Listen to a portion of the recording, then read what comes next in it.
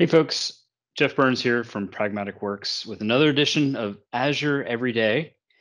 Today, I want to talk to you about uh, using Databricks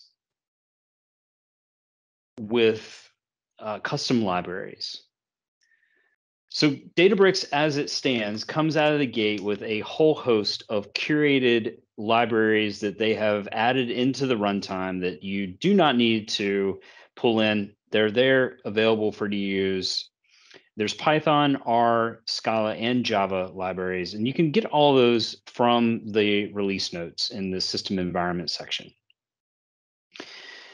But it's pretty common for us to need to add in custom code of one sort or another. So I want to walk through with you in a couple minutes here the three ways that you can load in custom libraries into Databricks. There's cluster, workspace, and notebook, and we're going to talk about the use cases for each of those. Let's talk about cluster first. So Databricks, as we know, runs on clusters. Here's my list of clusters here. I have two clusters in my nodes or in my workspace here. I've got one that's running, one that's not. So for the one that's running, let's look at the libraries here.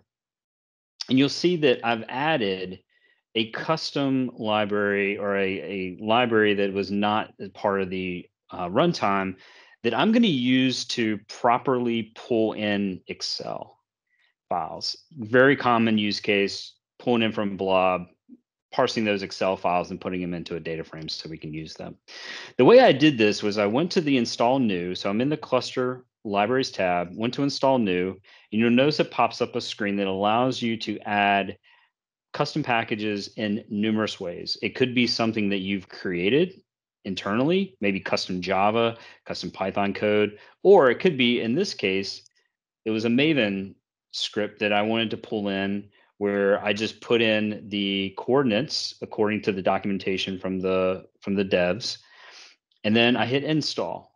And that installs it for this cluster. So any user in my environment that is in Databricks connected to this cluster is going to have access to this. So let me show you it in action.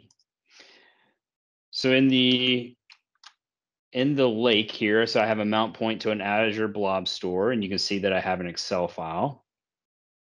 If I run this with just out of the box processing, I get this. And it's the encoding in Excel that we run into, and it causes all sorts of problems.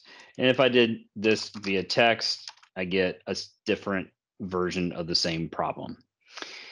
But if I can use this Scala, this custom Scala import here, the one that I just uploaded, and I call it out of Scala, you can see that with this, I had to add two options to the code, and I called out the format.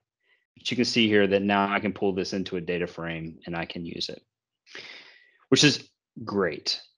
But what happens if you have multiple clusters in your environment and you want to make sure that you have the approved version of publicly available libraries, or you have the approved version of custom code and you want to be able to deploy that to multiple clusters? Well, the way you would do that is in the workspace, which is our second option here, and that is to go to your workspace and then do create in library. And it's going to bring up a very similar screen here. What I found customers use this the most for is two things. One would be to manage their custom code that they use throughout their environment, or where they are pulling in a Python or R package and they want a specific version. So in our case, let's say that we have an ML group that wants to use PyTorch, which is not part of the regular install, and they want to make sure that they use version 1.5. 1.6 at the time of this recording is the latest, but for numerous reasons, we want to make sure that 1.5 is available to us. So when I put that into the PyTorch, here you go, create. And what it does is it actually loads it into the workspace, but it doesn't do anything with it yet. In order to do that, what you would need to do is you would need to click on the clusters, and these are the clusters that are running, and click the ones that you want to apply that to, and then hit install. And it'll install the Torch 1.5 into those clusters that you selected. It's a great way to have a centralized place to keep all of your custom libraries. Now, the third and final one is fairly new. It's in public preview, and that is through a notebook. The best use case I've seen for this, and you need Databricks 7.1 runtime or better to be able to do the pip install or conda install. My advice to you, stick with pip. Pip is consistent throughout the products. Unless you have to have conda, I would use pip. So in this case, this would be great for prototyping or maybe some packages that a machine learning person would want to use to see if they can get some better results, but they don't necessarily want to add it to the cluster of the workspace yet. So in this case, you can see here, I'm going to install Theano, which is a ML package that was developed in Montreal. And you can see I'm using the pip wildcard here with install and then the package name. And then this will send the command out. It's going to grab it from CRAN unless you specify otherwise. And then now, ta-da, we are in our, we have in our notebook, we have this Theano package. And you can see here that I can run it. And this is all good. Now, just to show you, just demonstrate what's going on here. So if I go back to my data extraction here and I go all the way to the bottom and I try to at least, so this is just another notebook in my same cluster. And I try to run Theano, you'll see that it's giving me the no module name.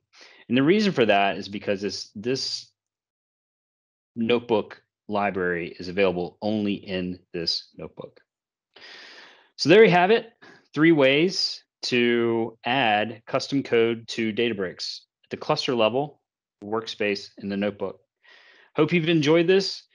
If you or your company have any other needs around Azure, Databricks, Power Platform, Pragmatic Works is here for you. Don't hesitate to reach out. Thanks.